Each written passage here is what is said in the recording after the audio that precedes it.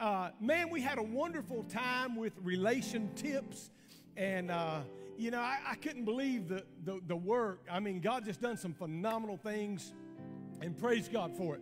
Today we launch a brand new series entitled When Love Speaks. This series focuses on, and I won't have time on the calendar to get through it all before Easter, because each of these messages deals with one of the last 7 sayings on the cross. Today, we're going to deal with the very first one. And my, do we ever need to hear a word of forgiveness. See, love speaks. Love speaks in all kinds of ways. But the first word that love speaks from the cross is, Father, forgive them, for they know not what they are doing. Now, I want you to know, if anybody had a reason to be mad at somebody, they had just beaten him within an inch of their life, illegally. As a matter of fact, we'll talk about that in just a moment. But let me just go down this path for just a moment. I blush to admit it, R.T. Kendall said. I blush to admit the words from Joseph Son. They were spoken to me after I had already become a minister of Westminster Chapel. I, of all people, shouldn't have needed such a word. Nobody should have had to tell a mature minister of the gospel of Christ the most obvious and fundamental teaching of the New Testament. But there I was in the ministry of the Lord Jesus Christ, filled with so much hurt, so much bitterness that I could hardly perform my duties. I'm almost ashamed to confess this, but I share it. I share it with you for 2 reasons, he says. First, to show you the graciousness of God, despite my anger and self-pity, and second, to encourage you to walk in forgiveness toward others. Joseph Son had said to him, his dear friend R.T., he said, you must forgive them and forgive them totally. And until you forgive them, you will be in chains. Release them and then you will be released. Tonson said of Romania, no one's ever talked to me this way in my life, R.T. said, but those words spoken to me by my friend, they've become the most important words I've ever heard in my life. But yet it was a friend that said to him. And R.T. said, the only reason I told Joseph Tonson this was because I thought he would be a shoulder to cry on. I thought he would listen to me. I thought he would take my side. But he looked me right in the eye and said, you must release them or forever be in chains. He said, I hearkened back to the word of God, and Proverbs said, faithful are the wounds of a friend. Listen, if there's ever been a time when you needed a friend that would look you in the face and tell you to say I'm sorry to somebody, or tell you to square the deal, go ahead and admit that the man in the mirror is the reason why you are where you are today. Now, I know it's going to be some tough sledding right now, so I'm okay with that. But to be honest, many of us tell people things hoping to gain their sympathy. But this man soberly and compassionately rebuked his dear friend and would not let him off the hook. So we need friends like that will square with us. Let me ask you this. How many of you have taken a trip recently, wherever it might be? Maybe you went to Disney. Maybe you went to California. God help you. Maybe you went to Europe or wherever you went. How about you? You've been on a trip? Anybody, let me see your hand. You've been on a trip? Some of y'all? Yeah? Well, how about a guilt trip? Anybody ever been there? Y'all got the T-shirt and the video? Nobody likes going on a guilt trip. I don't like going on a guilt trip. And you see, because guilt, God don't intend us to live in guilt. Guilt sort of breeds confusion and fear. And there is a myth out there that says feeling guilty makes me more spiritual. No, feeling guilty makes you more unhealthy, drives up your blood pressure. Are you with me? Now, I'm not saying you might be guilty. There's a difference in guilty and conviction. Amen? When we feel conviction, we ought to respond to that. If we're guilty of something, we ought to apologize for it to the right people and, of course, God, and move on. So let me give you the backstory of the message. See, God wants us to live guilt-free, but in order to do that, you and I have got to close the door on some yesterdays. We got to close the door on some incidents that happened to us, that hurt us, that made us bitter, and we become sour, and we become mean, and we forgot how to smile, and our face is paying the price with lines that cannot be removed. Are y'all with me? Say amen. And so let me give you a little bit of backstory. First of all, it comes from the cross. The final, it's the final hours of Jesus' life. He has endured 6 mock trials. 3 of them were Roman trials. 3 of them were religious trials. All 6 of them were illegal. And of course, we know from today's society, it doesn't matter what's legal or not. It's a matter of who's in power and does what they want to do. Republican or Democrat or independent or other. That's just how it goes. But nonetheless, the legality of it was illegal because there could be no trials held at night.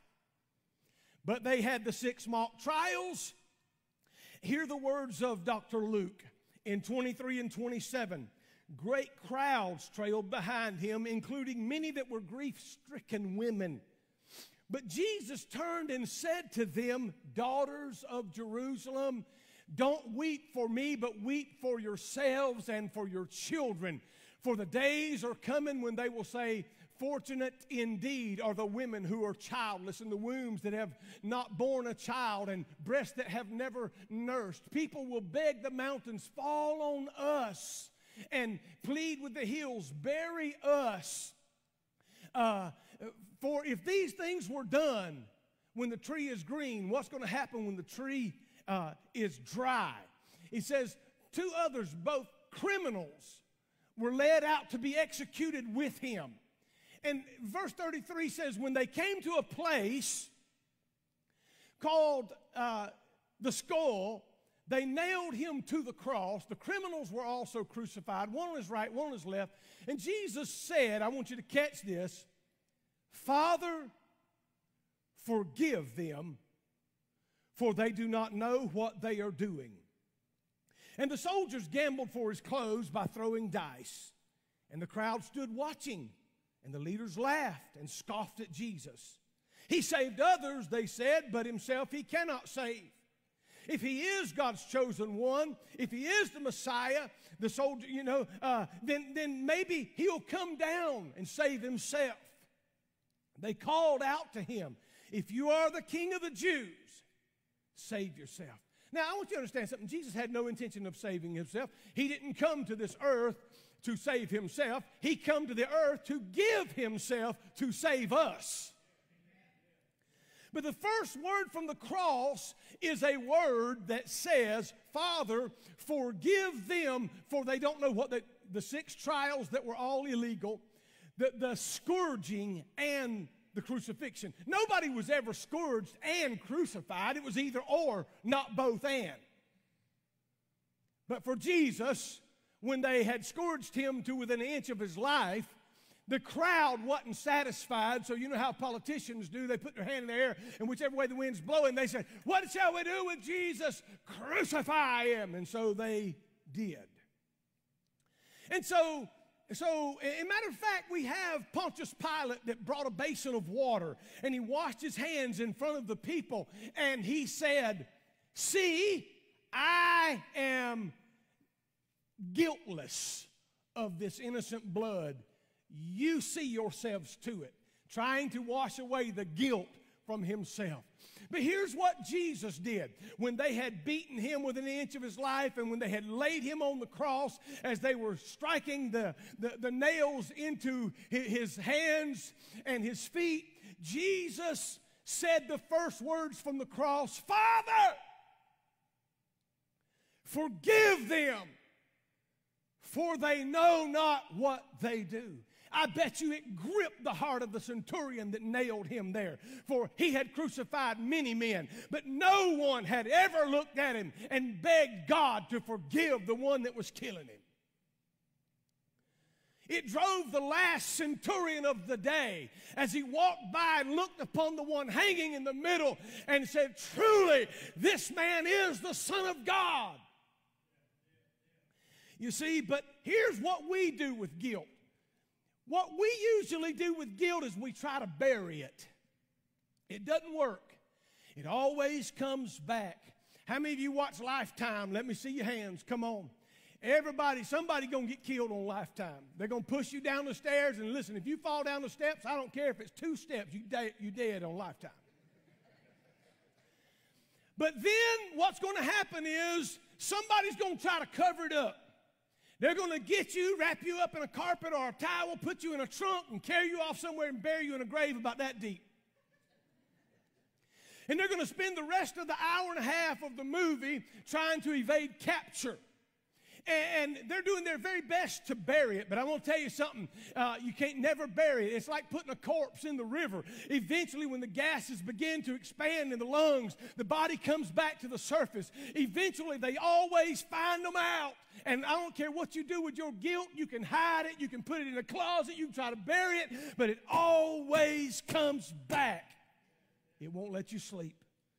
Psalm 32, when I refused to confess my sin, I was weak and miserable, and I groaned all day long. My strength evaporated like water in the summer heat. Finally, I confessed my sins to you and stopped trying to hide. And then I said to myself, I'll confess my rebellion to the Lord. And guess what? He forgave me. And all my guilt is gone. Isn't that better? Confess what you've done to the Lord, and all my guilt is gone. You see, there's a benefit, but here's the problem. We often we don't never want to take no blame for ourselves, but we will minimize it. We will say, it's not really that big of a deal. It's kind of like a little mini water. It ain't a big water, it's just a little bitty water. It's a little bitty sin, and we minimize it. But you're still guilty, and I'm still guilty. And if we can't minimize it, then we'll try to rationalize it. Everybody else is doing it. The other church is doing it. My friends are doing it. You see, so we minimize it, we rationalize it, and if we can't do that, we'll compromise with it. You see? So, matter of fact, there was someone who actually made this statement, said, commit a sin twice, and it won't seem like sin anymore. That's biblical. Did you know? You begin to sear your conscience and don't even matter anymore. You said a cuss word, you took the Lord's name in vain, and you thought you would literally die. You thought your heart would fall out of your chest because it hurt, but the next time you done it, it got easier. And the next time, and now you just let it fly and don't even feel remorse. Not even realizing the word said, put away all filthy communication from out of your mouth. Yes, I'm looking right at the camera. You with me? That applies to Christians. That applies to those who say they love the Lord. We're supposed to act like Him. That's why we're Christ-like, but don't minimize it. Don't rationalize it. Don't compromise. You see, someone says, well, it's true. You know, it gets easier to cross the line every time you do it, but it's hardening your heart and searing your conscience. Listen, here's what Proverbs 28 says. You will never succeed in life by hiding your sins. Numbers 32 and 23 says, be assured your sins will find you out. They have a way, I'm telling you, they have a way of coming back. Galatians said you will reap what you sow. It might be down the road. It might be weeks, days, months, years, but the delay of judgment is not the denial. Now, hey, that don't mean you can't be forgiven. You can be forgiven. Like, hey, if I went to rob a bank, and I'm not, but if I were, and I broke my leg trying to get away. And then I prayed, oh God, please forgive me. God would forgive me. I still have a broke leg. And I'm still going to do 20 years. But I'm forgiven. Are y'all with me? Say amen. So let me go on. So the most fatigued people in the world, you know who they are? They're those who are trying to cover their past, cover their mistakes, cover their lies. They're the most fatigued people in the world. Why? It's hard to stay hid. It's hard to keep up with all the lies you've told. You don't remember. Listen, if you tell the truth, you ain't got to worry about it. Just tell the same story every time. But if you're telling a lie, you got to, oh, how did I tell it to this person? How did I tell it to my girlfriend? How did I tell it to my second girlfriend? How did I tell it to my first wife? How did I tell it to this one? How did I tell it to that one? And you can't keep up with it. You know, and pretty soon you're known to be a liar, and it comes out. And so the first thing we try to do is try to bury it. That's how we deal with guilt. The second thing we do is try to blame others. if I can't bear it, I'll just blame it on somebody else. Right? Anytime you hear anybody blame somebody, blame is the first sign of guilt. Ooh, it got quiet. Everybody just dropped. Blame is the first sign of guilt. Let me just help you with that. So, let me go all the way back to Garden of Eden. Jesus come, or God come walking in the garden. He says, Adam, where art thou? And I don't see him anymore. So he said, I've hid myself because I'm naked. And God said, who told you was naked? Have you eaten of the tree of life that I told you not to eat of? He said, well, the woman that you gave me to eat, and I did eat it. And he said to the woman, what have you done? She said, the serpent that you created. Are you with? So basically, he blames her and she blames God. Are y'all with me? Or no? He blames her, she blames the snake, and of course God created all of them, so it's really God's fault. You know how we do it? Blame game. If I had a better job, if I had different parents, if I only had the money that she's got, if I had the connections that he's got, if I had the pedigree that they've got, if my husband were like that, if he just opened the door for me, and if he cooked breakfast every morning, and if my wife was a knockout like that girl, and on and on and on, and we just keep on accusing and excusing. We accuse others and excuse ourselves. Ooh, I felt that one right here. We accuse them and excuse us. We become a nation of victims. It ain't nobody's fault anymore. If anybody gets in trouble for anything, well, my great-great-grandfather had a drinking problem and he got laid off work. Nobody's fault. Nobody's blamed for anything. My mother was this way, my dad, and I understand there's some genetic things, but Ezekiel said, you're going to give account for yourself for what you did. You're not going to die for the sins of your father, and your father's not going to be punished for your sins. He said, we're going to all stand before the judgment seat of Christ to give an account for ourselves, how we live and how we acted. There is a day of accountability, and then there's a day of responsibility where you become responsible for your own actions. And you can't blame anybody else anymore. I'm where I'm at. I am where I am today because of the decision I made. Yes, I might have been influenced by this person or the other person, but if you went and took a gun and killed 14 people, it ain't the gun's fault, hello. It ain't the president's fault, hello. It's not BLM fault, hello. It is your fault because you decided to do it. Blame is always an indication of guilt. Let me move on. I got to get to the altar here sometime today, so. Some people ruin themselves by their own stupid actions, Proverbs said, and then they blame the Lord. Oh, that's Proverbs 19:3 if you wondered.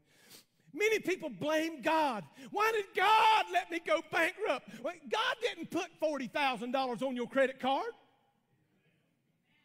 God didn't buy everything from Sears and Roebuck and JCPenney and Belk and all. He didn't swipe the card. He didn't put your PIN number in there. You did. Hello?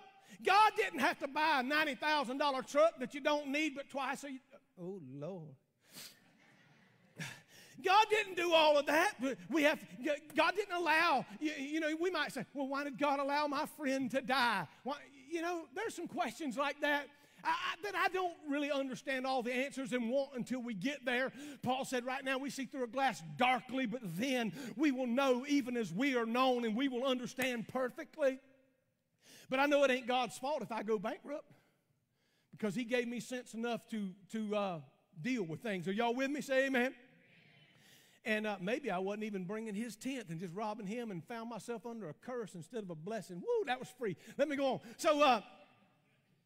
So we try to bury it. Secondly, we blame others, and then we beat ourselves up.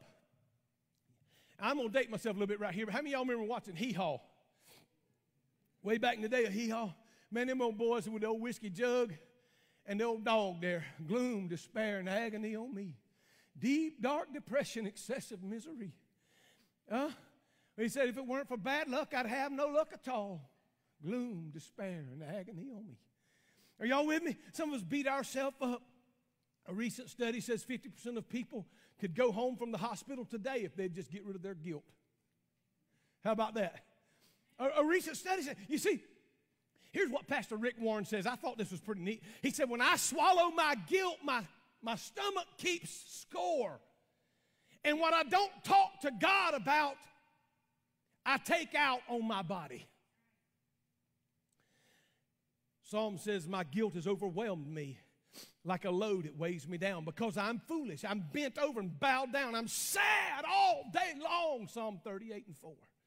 Guilt can cause us to sabotage our own success. We start punishing ourselves because we feel guilty. We punish ourselves. Have you ever seen somebody just slap themselves? I have. You've seen people that cut themselves. You've seen people that they put themselves in bad situations because of decisions that they've made, and they're ashamed, and they're sorry, and they beat themselves up again and again and again. You see, here's the problem. Our conscience begins to accuse us, and our conscience don't know when to quit. It's like a bad bully, and he won't let us get by with it. So we talked about burying it. We talked about blaming and then beating ourselves up. That's how we deal with it. Burying it, blaming others, and beating ourselves up. But how does God want us to deal with it? How does Jesus want us to deal with it? I'm glad you asked. First, he wants us to admit it. Real simple. He wants us to admit it. That's the first part in getting better. You say, I'm not an addict. I can quit this marijuana anytime I want to. Well, then do it. You know, I can quit this running around. Well, then try. Do it. The problem is you took hold of it, and then it took hold of you. But he said, admit it. Isaiah said, but your iniquities have built barriers between you and your God. Your sins have hidden his face from you so that he does not hear. So it amazes me when I hear people say, well, I'm praying for your healing. I'm praying, knowing they're steeped out in sin. Did you know for somebody that's steeped in sin, God does not have to hear any prayer other than that of repentance first? Uh-oh. That's bad for all those that's, in a drunken stupor and just, living like hell itself and praying to win the lottery. Praying for my, this problem and that problem. First, you see, that's wanting to date God. That's wanting to get what I can get out of God without actually marrying God, without actually having a good relationship with him. That's kind of like, having a one-night stand. Y'all with me? It's okay. All right. So Jesus wants us to deal with it by admitting it. Listen, there's people that they cope different ways. Some people overwork themselves to cope. They get in their job and it's a coping method. You see, sometimes we run from God by traveling and moving. And you know what? Your travel and your run, the only problem is you can't outrun you. When you get there, you are there. And your conscience still bothers you at night. Jonah tried to run from God. And when he got into the middle of the sea, in the middle of the boat, he was still there. And he couldn't run from God. So the guilt is there. We cannot hide from it. Here's what Proverbs 20:27 says. The Lord gave us a mind and a conscience. We cannot hide from ourselves. So let us examine our ways, and Lamentations 3:40 says, let us examine our ways and test our ways. So close your eyes with me if you would. I just want you to make a list in your mind right now. And really, you could write this list down. It's probably the best way to do it. And I know some of you say, no, Pastor, you don't understand how I pray. I pray like this. Lord, please forgive me of every sin I've sinned since 1950. Do you really think you meant that? I doubt it. When a sin troubles our heart, we're going to say things like, God, I talked to this person in a way that don't represent you well. And I knew I was wrong when I was doing it. And I raised my voice and I said some things and I've done some things that I'm ashamed of, and I brought a reproach on myself and more importantly on you, God. And I'm offended by my own actions and I'm sorry for it. Not only am I going to tell you, God, I'm going to go back to Sister Jane Doe or John Doe or whoever it was, and I'm going to tell them I was stupid for what I said and what I did. I didn't really think about it. I just reacted. Now, you might not like that, but that's solid. You see, we'll get specific with God. We'll say, God, I'm sorry that I went back to the bottle, indicating that you were not enough. I went back to my foul mouth. I went back to the drug or the pill. I went back to this or that or the other. And you'll get specific with God because you're sorry truly about hurting God. That's what sin is an affront to God. So anyway, but some of us, you can open your eyes now, but some of us are thinking, well, I don't really need to make a list or a catalog of all my sins. Let me tell you something. If you don't repent regularly, it's like leaving garbage in the kitchen.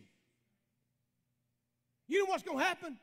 Eventually, you're going to come home from Walmart one day and say, what is that smell? Huh? What is that smell? And you're going to open the pantry and the garbage is overflowing, like 2 or 3 times. Oh, yeah, and you threw out hamburger meat 2 or 3 days ago and some macaroni and cheese, and y'all understand what I'm saying? And it's foul, and the odor, it stinks, and your whole house stinks. And there ain't nothing to do but to get the garbage bag and pick all of it that's falling all around it, tie it up, and take it out. Get rid of it.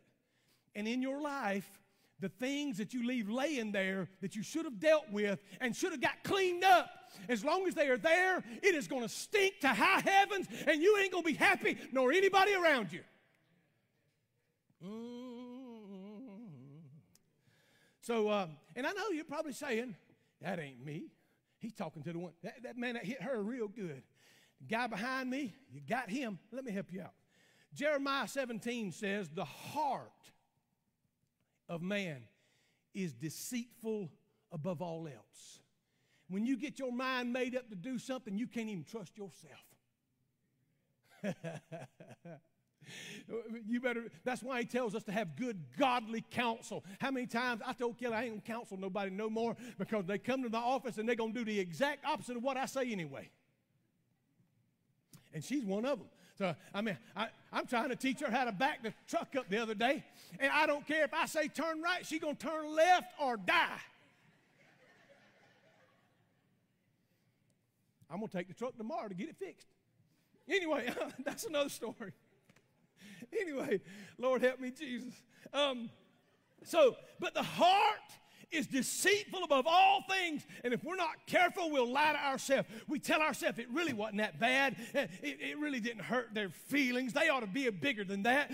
Telling ourselves that we're in control when we're not in control. Telling ourselves that it's going to get better when we know if we don't do something, it's going to get worse. We just keep on and on and on.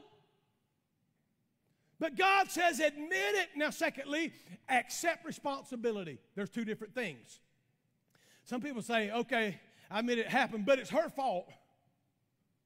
Accept the responsibility. The greatest leaders are not pointing at somebody else. The greatest leaders accept as much of the blame as they can possibly accept. I sit in staff meetings sometimes and say, hey, guys, as much of this as I can take is on me. But what I've delegated out and whatever, if I've put it in your plate and it's still on your plate, you got to share that one with me because it's on you too. Are you with me? Come on now. We're going to get better. The best way to get over feeling guilty is to confess it to somebody else. Now, you got to be careful with that. You got to be careful. And don't you, for the love of God, go to Facebook to confess anything. They will twist it, contort it, fact check it, lie about it, and then repost it with your picture. Detectives know. I like to watch detective shows. I happen to like the cops nowadays. There was a time. But detectives know. They got a guy in the room or a girl, and they say things like this: you're going to feel better if you just get this off your chest. And it is true that you are going to feel better. Now, I want you to understand something here. If you want to be forgiven, tell God. But if you want to feel forgiven, you got to tell a friend. But you better be careful who that friend is. I'm serious as I can be when I say that. Because everybody don't need to know your business. Because some folks have got a problem with gossip. Some folks have got a problem, man, as soon as you tell them something. Hey, listen, I've got just a handful of people. I can probably put them on 3 fingers right here. That, man, I don't care what it is in my life. I could tell them tonight, and it'll never go nowhere in this world. And I know it. And they know that about me. And you need that person. But you need to be able to tell somebody, here's what, man, I want you to write this down. If you don't, and I need you to do this tonight. I wish I had time right now. Psalm 51. Psalm 51 is the scripture that David wrote after he was confronted by the prophet Nathan about sleeping with Bathsheba and having her husband killed on the battlefield. He wrote Psalm 51 in response to the conviction and the guilt that come upon him. And he truly confessed, he truly repented, and he said, "Oh God, it is against thee and thee only have I sinned and done this evil in your sight." He said, "I acknowledge my faults. I am conscious of my sins." Boy, we'd get to a great place if we done that. Now, let me tell you what Brother James said. So write down Psalm 51. Don't let that pass by. If I send you a text line tonight to remind you, I need you to read Psalm 51. James says this: admit your faults to one another and pray for one another that you might be healed. How about that? Admit my faults to somebody and pray for them that I might be healed. God will forgive you. But if you want to feel healed, you need to tell at least somebody. And again, I caution you, be careful who that somebody is. You make sure that they got your best interest. And then, you see, I want you to know something. Forgiveness comes from God, but healing comes in relationships as well. The root of all problems, catch this, the root of all problems are relational. Our parents, our sons, our daughters, our spouses, brothers, sisters, uncles, aunts, nephews, nieces, in-laws, and outlaws. In this world, there's only two kinds of people. There's people who are broken and know it, and those who are broken and don't know it. You know why? We live in a broken world. We live in a sin-ridden world. We're not living in a perfect world. There ain't no perfect people. There ain't no perfect pastor. Oh, by the way, if you hunt a perfect church, you ain't got one. And if you find it, don't go there, because you're going to mess it up. You with me? Ain't none of us perfect.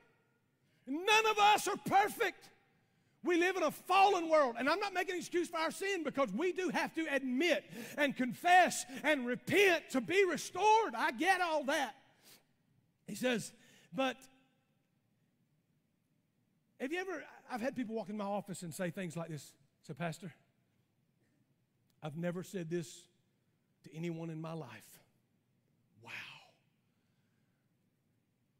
That's powerful. You know why? You're only as sick as your secrets. Hello? I've never told anybody this in my whole life. You're only as sick as your secrets. Tell God and tell somebody that you can. That's why small groups are so important. Did you know?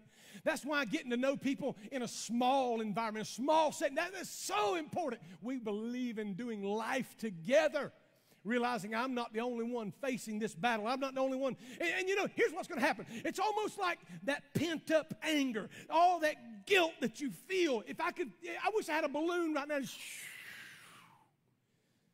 And as soon as you confess that to God and repent, you tell somebody, it's like a pin hit the balloon and boom! I'm free. No more pent-up guilt. No more bad feeling. No more feeling like I'm just sorry and no good. You see? So there was 3 A's there. That is to admit it, accept responsibility for it, and then ask for forgiveness. Listen, when you ask forgiveness, you hadn't got to beg. When you ask for forgiveness, you don't have to beg. "Oh, God, please, God, if you've ever done this for anything, if you've ever done me a favor, please forgive me." God's willing and ready to forgive you. You don't have to beg God to forgive you. You just ask God to forgive you. He wants to. You don't have to bargain. "God, if you'll forgive me, I'll never do this again." That's probably not true. Because if you're struggling with a certain area in your life or a certain sin, I don't know what it might be, but there's a myriad of them. And if you're struggling, you might be right back in that next week. Maybe before next meal. And you need to ask God to help you. Don't beg, don't bargain, don't bribe. "God, if you'll just forgive me this time, I'll never get back on this roller coaster again. God, if you'll just let me get out of this." So don't beg, don't bargain, don't bribe. Just believe. The Bible says if we confess our sins to Him, He is faithful and just to forgive us. 1 John 1:9, if we freely admit that we've sinned, we find God utterly reliable. He forgives our sins and He makes us thoroughly clean from all that is evil. Now don't tell me you hadn't sinned, because Romans 3:23 says, for all have sinned and come short of the glory of God. Amen? But if we trust Jesus, who in mercy freely takes away our sins. So let me show you what Jesus does with our guilt. Here's what Jesus does. As soon as we ask Him, He'll forgive us instantly. God is merciful, Isaiah said, and quick to forgive. He forgives us completely. Colossians says He's forgiven all of our sins. He's utterly wiped out the evidence of the broken commandments. Did you catch that? He's utterly wiped out the evidence. You know what evidence is? Evidence is what is presented in a court of law to convict someone beyond a reasonable doubt that the crime had been committed. And the Bible says when we admit it and confess it to God and repent, He takes the evidence, the bloody knife, the crack cocaine, the stained garments, and He throws away the evidence. And you become justified. What that means is just as if I'd never. Justified. For in Christ there is no condemnation. Are you with me? There's no condemnation in Him. Why? Because we have asked. You want a scripture? The woman caught in the very act of adultery. Y'all with me? Ain't even had time to clean up. Now you with me? They drug her to the steps of the synagogue and said, Master, we caught her in the very act of adultery. The law of Moses said she must be stoned. What say you? They didn't care nothing about her. Some of them had probably slept with her. They wanted to catch Jesus in a catch-22 where the law said kill them and grace said save them. So Jesus knelt down and wrote something in the sand. First time that He ever wrote that we know of in the sand, and nobody knows what He wrote. But they began to drop their stones. Thud here and a thud there.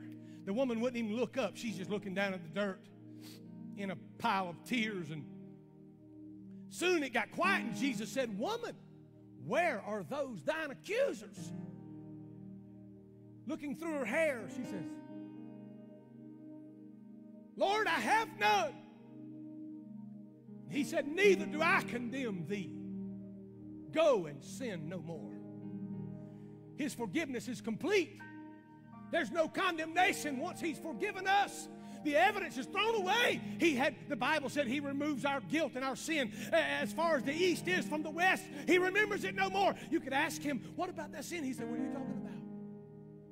I don't even know about that you genuinely asked me to forgive, and I don't even know. You can't process a love so measureless. He forgives completely. He forgives repeatedly. Oh my God. Peter said, how often, Lord? Said, I forgive 7 times 70, 490 times. No, Jesus wasn't saying that. Peter said 4 times, and Jesus said, no, 7 times 70. But He wasn't talking about 490. What He was trying to say was, just forgive. Just forgive. And I'll tell you, there's some people that's done some bad things. There's people that said some horrible things about me in this last quarter. Let's just be honest. I just said, God, I forgive. I ain't got to rectify it. I don't have to justify it. I don't have to answer it. I just say, I choose to forgive. And let it go. You know why? Forgiveness is about you. You see, you think, well, if I forgive them, I've let them go and I've set them free. No! I've set myself free. As long as I hold them in bondage, I'm really holding myself enclosed in a prison cell. But as soon as I say, God, I let it go, all of a sudden I can spread my wings like an eagle and soar above it without guilt, without condemnation. Oh, Lord, let me tie it up. He forgives us repeatedly, and then He forgives us freely. For by the sacrificial death of Christ, we are set free from, and our sins are forgiven. How great is the grace of God. What happiness for those who has been forgiven. What relief for those who God has cleared the record, the psalmist said. As you stand with me, and I'm going to have our praise team, because I feel compelled to give an altar call. But I want to tell you a story as we get ready to come and pray. His name was Joseph. He's a young boy, about 17. And he had great, great dreams, and he saw the sun and the moon and the 11 stars bowing down, and the interpretation was that his father and his mother and his 11 brothers would bow down and worship him, and he told them his dream. And they hated him for it. He had another dream, and he saw he was gathering sheaves and in the field, and all of their sheaves bowed down to his sheaf. And his mother and father finally rebuked him. And the Bible said his brothers hated him.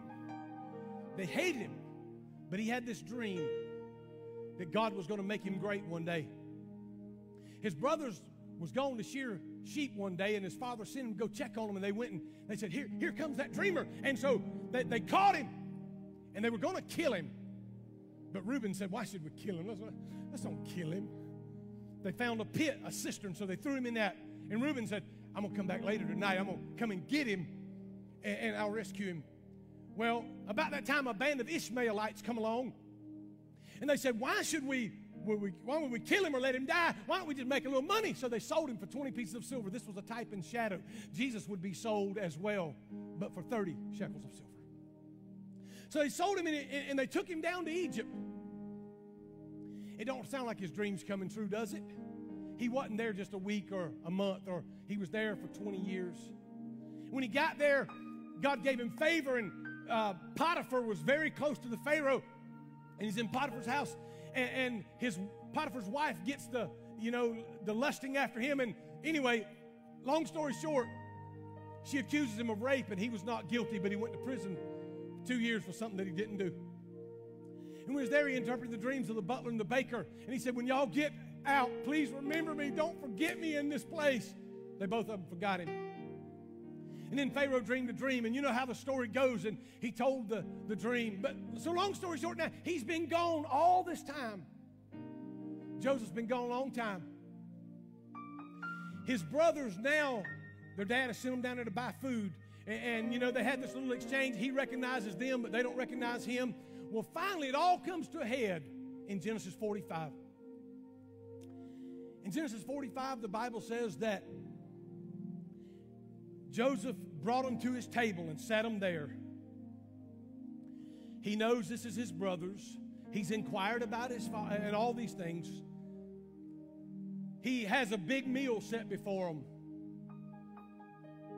And he reveals to them, he said, I'm Joseph. I'm the one you crucified. I'm the one that you sold. And the Bible said that he was so torn that he wept so loud in his own house that the Egyptians heard him in town. And he come clean and he confessed. And they were scared to death. And he said, don't be afraid, because I'm not holding it against you that I ain't holding it against you that I spent 20 years here, because literally you didn't send me here. You thought you did, but you didn't do it. God sent me here in order that I would have favor with the Pharaoh, so that I would have access to food, so that y'all could move here and it would save us. God sent me here, so I forgive you. I want you to know that. They're going to sing a song right now. I think you're going to remember it. And while heads are bowed and eyes are closed, I just believe there's somebody in the room that says, as I hear this today, I need to forgive somebody. And I need to forgive myself. So as they sing this song, I want you to just make your way to this altar. Come on, sing it, would you? On a hill far away stood an old rugged cross, the emblem of suffering and shame. Let the Lord speak to you right now. And I love that old cross where the dearest for a world of lost sinners was laid. He carried our grief and our sorrows. And I'll cherish All of we like sheep have gone astray, and the Lord hath laid on him the iniquity of us all. We hid, as it were, our faces from him. He who knew no sin became sin for you and me, nailing it to a tree. I will cling to the old rugged cross. Come on, if you're here today, you need to forgive yourself. Step out of your seat and come on in Jesus' name. There is time. There's time. I'm not worried about time. Come on, if you got something against somebody, whatever it is, in the name of Jesus, give it to him right now. I will ever be true. It's shame and reproach gladly bear. Thank you, Lord. He'll call me someday to my home far away, where his glory forever I'll share. Come on, sing that old rugged cross. Oh, and I'll cherish the old rugged cross till my trophies I'm just going to lay them down at his feet. And I'm going to cling to the old rugged cross. and exchange someday. Come on, sing that next verse.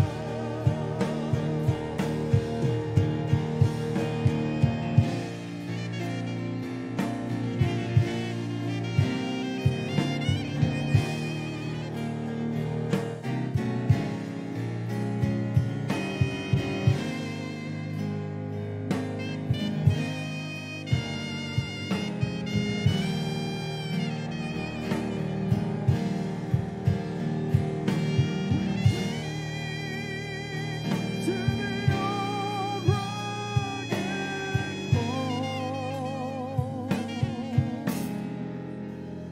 and exchange it someday for a crown. Father, I thank you for forgiveness today. Love has spoken a word, and that word is forgiveness. For us to walk in freedom, we have to forgive. And God, I choose to forgive. I choose to live and walk in forgiveness. I will not hold a grudge against somebody who has done me wrong. If they hang on to that, that's on them. They owe me nothing. I completely and totally release it. I don't want to see them harmed. I don't want to see them demoted. I don't want to see them cut. I don't want to see them early retired. I don't want to see them hurt in any kind of way. But I want to pray for those who despitefully use me. I want to pray that God would have his way in their life and leave vengeance to the Lord. It is not my place. The Bible says, vengeance is mine, says the Lord. I will repay. You and I are called to love them. We're called to pray for them. In Jesus' name.